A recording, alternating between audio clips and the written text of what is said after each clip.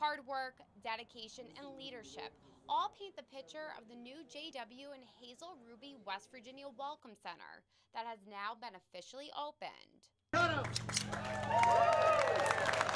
The Welcome Center is named after the Ruby family, who wanted to show outsiders the beautiful mountain state. They also wanted a place that could serve lots of folks, particularly youth, and there came in the Boy Scouts.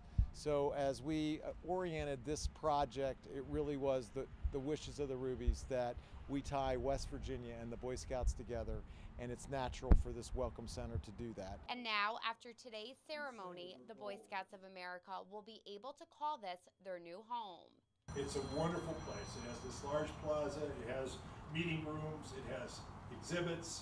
It's just generally, you get to learn about the Rubies, you get to learn about West Virginia, and you get to learn about scouting. This was designed by West Virginians, it was built by West Virginians, and its inspiration is West Virginians. We are so pleased to be here. In 2019, the Boy Scouts of America will welcome the first ever World Jamboree. Those Scouts will be the first World Jamboree to use this new Welcome Center as a gateway to the Summit Bechtel Reserve. And the new center even caught the attention of our United States President. It's beautiful. I mean, coming by here yesterday with President Trump, he turned to me and he said, "Look at that building. Isn't that fabulous and everything? That's absolutely beautiful and everything."